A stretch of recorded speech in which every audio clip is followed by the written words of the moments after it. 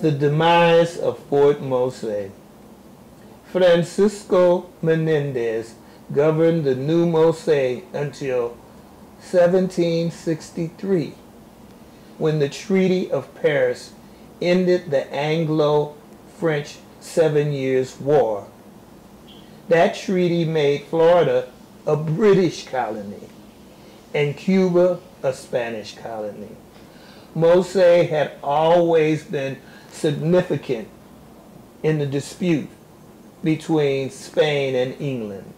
Now, with the signing of a document far across the Atlantic Ocean, Fort Mose and the Spanish presence in St. Augustine came to an end. The townspeople of St. Augustine, the residents of Mose, and their Indian allies all abandoned their homes and dreams.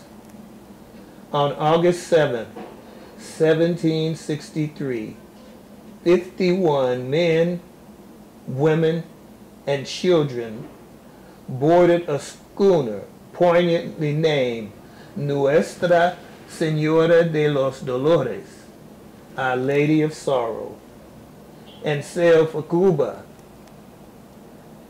They settled in Matanzas, where they experienced terrible privations. Eventually, some, like Francisco Menendez, moved to Havana, further scattering the displaced Mose residents.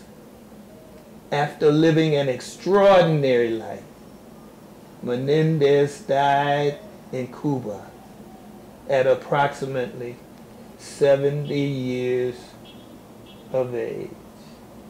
The end.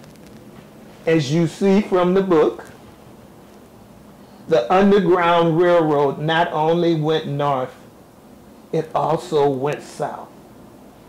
Thank you for watching and learning about the Underground Railroad, the nation's first civil rights movement.